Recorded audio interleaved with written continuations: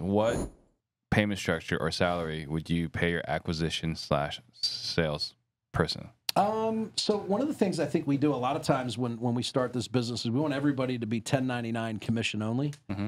I think it sends a dangerous signal. It's like I don't have the confidence in your ability to perform, so you're only able to make money if I make money.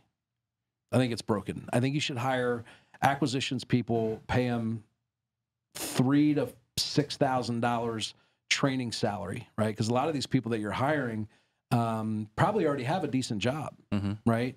So in order to get them to make the move to come over and work for you, if you hire them a, say, $3,000 to $5,000 training salary for 90 days where they don't have to pay it back, they can actually focus on learning the job and not be stressed out about making a couple bucks to cover their bills. Then what we do is we have a blended salary and commission percentage, and they can choose that. So if it's salary and commission, the commission percentage is a little bit less. For some of our more spirited entrepreneurs, they can go 100% commission.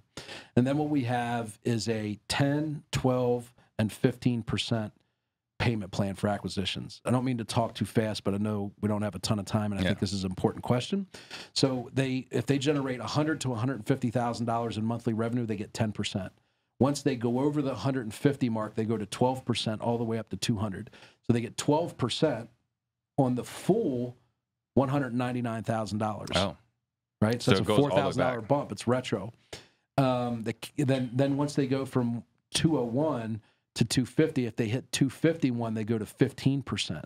So if someone does $250,000 in a month, that 5% difference on $250,000 is $12,000. But they only get it if the team hits their goal. So the team has to hit $500,000 for the individual to get their individual bonus.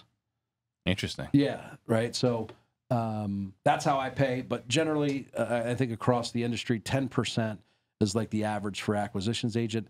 I would encourage you to have an incentive plan. So where if they push for and hit revenue numbers that are well above, or not well above, but reasonably above their expectation, that they should get some type of incentive. And 12% is a reasonable amount to share with them.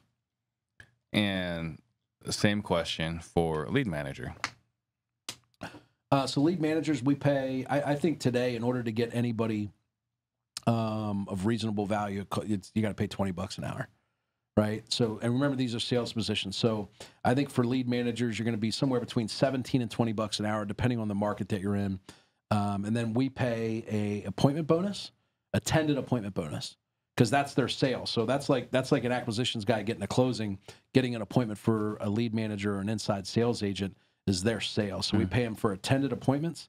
I think it's $25 per appointment. So if they schedule 15 appointments a week, that's a lot of money.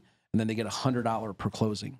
So if their attended appointment ends up in a closing, they get paid. So our lead managers can make $70,000, $75,000 a year, work 9 to 5, and not have the pressure of an acquisitions or a full-blown outside salesperson. Yeah, that's awesome.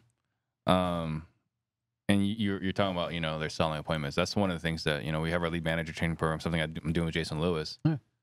And the first thing we talk about as far as mindset goes is like, you guys are not setting appointments. You guys are not booking appointments. You guys are selling appointments. Right. So I love that you're using that same language. Yeah. On IG, we got Vicance. How do you hire a sales rep on commission basis? How do you hire a sales rep on a commission basis? I'm not 100% sure how to answer that Probably question. the question is, how are you sourcing them? So it comes from social media for me. Yeah.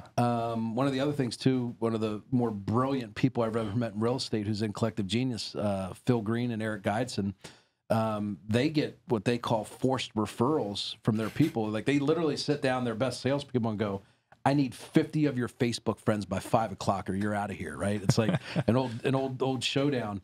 But literally, what we really do is we want to create employees that create employees. So I would tell you that probably 7 or 8 out of our last 10 hires at any sales position in the company has come from a direct referral. Yeah. So I would tell you to network heavily, which you should be doing anyway as a wholesaler or real estate investor out there. There's a lot of wholesalers that work for themselves that would love the opportunity to come work somewhere where they would have someone take on the lion's share of the ownership responsibility and stress.